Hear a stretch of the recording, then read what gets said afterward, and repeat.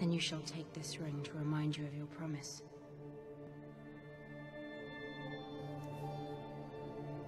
You shall wear it when you find Eden.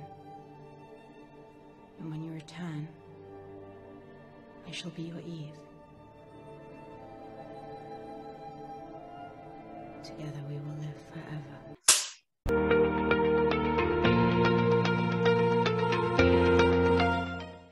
Hello everyone and welcome to another episode of Movie Reviews. My name is Daniela.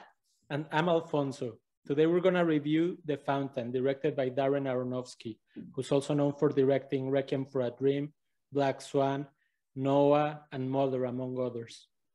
The Fountain tells the story of Tommy, a scientist that is desperately searching for the medical breakthrough that will save the life of his cancer-stricken wife. Ooh, mysterious. Very, very mysterious. What shall we start talking about? Cast and performances? Yeah, of course, cast and performances.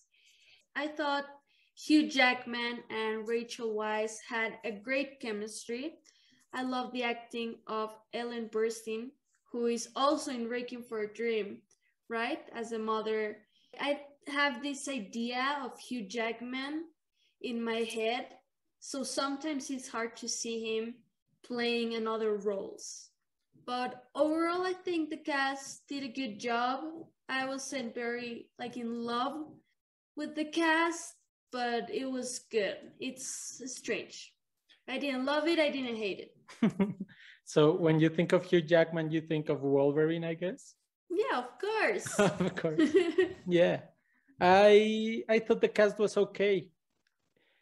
Ellen Burstyn's scenes were pretty good. She's an amazing actress. Rachel Weisz did a good job. And Hugh Jackman basically had to portray three different roles, right? Mm-hmm. And for some reason, I didn't like him as the medic, as Tommy. Mm-hmm. Like his portrayal seemed a little bit fake, mm-hmm. but I liked it overall. Yeah, and speaking about these three different stories and these three different periods of time, what did you thought about the editing choices and the transitions of the movie? I love the editing and the transitions. I thought they were amazing. The film is full of match cuts, which make it confusing at times, but they work perfectly. Like sometimes it cuts from Hugh Jackman with a bald head to Hugh Jackman with hair, and you as the audience are like, what's going on? And then you realize that it's three different stories, three different timelines. And also the film is full of dissolves, which I really like. And yeah, I don't know. I think I could talk more about editing, but I don't know. What do you think? Yeah, I really enjoyed the editing a lot, especially the bird's eye shots that led to another scene. I think I've seen that before in Aronofsky's movies. For example, in Requiem for a Dream, at the end of the movie, there's those bird's eye shots with all the characters. And I think this was clearly directed by him. You know, it was like his same style. And especially there were a few transitions that I can think of that they were like bird's eye and then they moved front and they transitioned to another time. Like, for example, the Mayan Empire. That was visually very appealing. Yeah, it's such a Darren Aronofsky film, so easy to recognize. Yeah. I thought the same thing.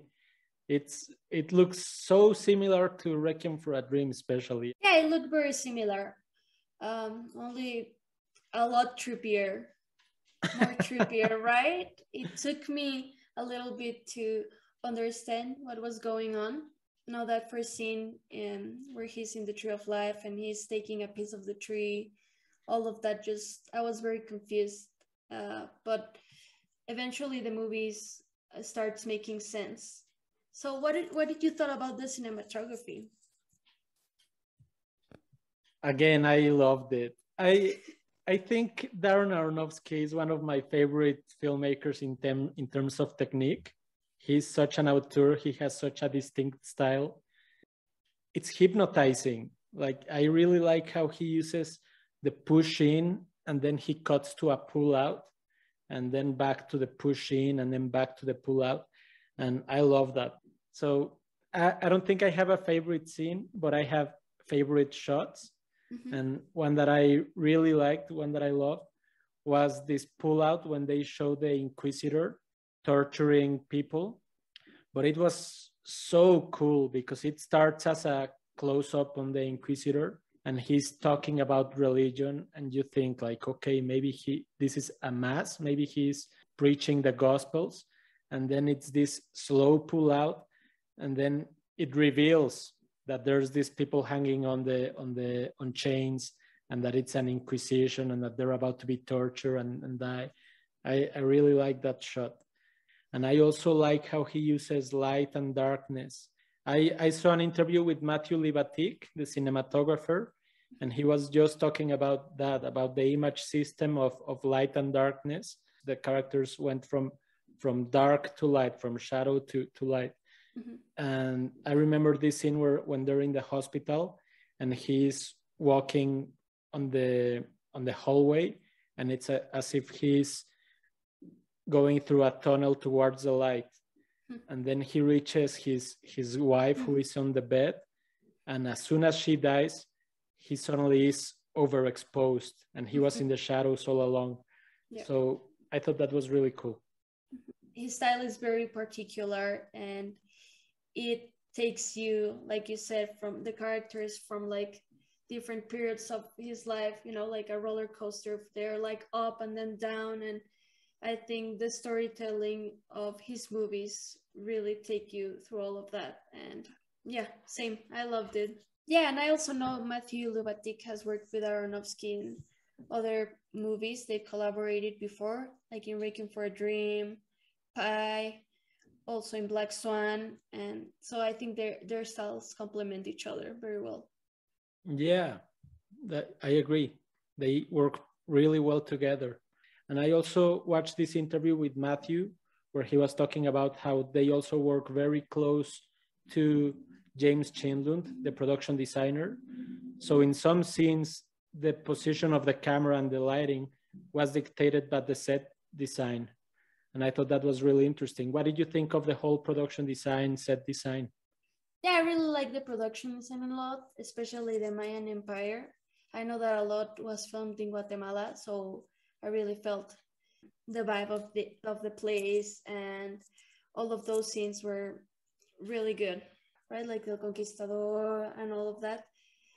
Those were my favorite scenes in terms of production design, but I also like the Tree of Life, the laboratory. But yeah, what did you thought about the production design? I thought it was good. The three different timelines have a very distinct look, and I really enjoy that.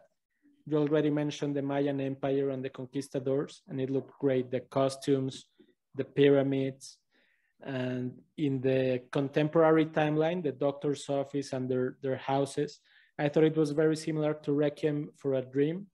It looked very sad and depressing. The furniture was very dark. And in the timeline of the future, the Traveler, that was a great mixture of production design and visual effects. And I thought it was great. I also read that this film was supposed to have twice the budget. It was supposed to be a $70 million budget, and they cut it in half to 35 million. And it looked amazing. Could you imagine how it would look with twice the budget? Yeah. No, I also read that the first movies of Aronofsky, I think one was like Requiem for a Dream. They had like a really low budget, but still, I thought they looked amazing. And I think a big part also is the story behind it. It's very powerful, so it only makes all of it better. And something really important that we haven't mentioned is the music. What did you thought about that? I love it. I mean, just like with the editing and just like with the cinematography, it's full of motifs and it's very repetitive. And that's also very similar to Requiem for a Dream. It has this recurring motif. So I like it. It's these repetitive violins all the way throughout the film. It's very hypnotic and it's very depressing at times, but it really, really works. I like the work of Clint Mansell. What do you think of the music? Yeah, same. I thought about of Requiem for a Dream while watching this movie. I thought it was like similar, kind of, you know, the violin and the repetitiveness. Yeah, and I liked it. It accompanies the movie and the story. It makes it even more like dark and even more, I don't know how to explain it. Yeah, it like they set up a great atmosphere, and it's a very dark atmosphere. Yeah. So I think Clint Mansell's music really represent this the obsessive nature of Hugh Jackman's character, and he was a character obsessed with cheating death, and he was so afraid of his wife dying and him dying. I don't know, what do you think were the themes of the film? I think one was pretty obvious. You already mentioned it. I think it was the fear of death and accepting it, and also about time. Because I think most of the movie, Hugh Jackman tried to look for this cure that would save his wife of dying, and he wasn't really taking advantage of the importance that he was spending time with her. You know, he was, like you said, obsessed with finding this cure. It's very ambiguous. Like, it probably can be interpreted in many ways. And I kept thinking, okay, if I knew very well the Old Testament and if I knew very well the Mayan culture, I would enjoy this film far more. But I feel like I don't have enough knowledge to grasp everything that Aronofsky was trying to say. So yeah, definitely death and rebirth, or liberation through death, was something he was trying to say. I think Hugh Jackman never accepts the death of Rachel Weisz until the end, as you said. And that's when he gets liberated. And that's when they reach Xibalba and the star explodes and it consumes everything and new life starts. I thought it was cool that Aronofsky was showing us how every culture is obsessed with death one way or another. And every culture has their way of portraying immortality. I agree, and especially there's this one scene that came to my mind right now when he finally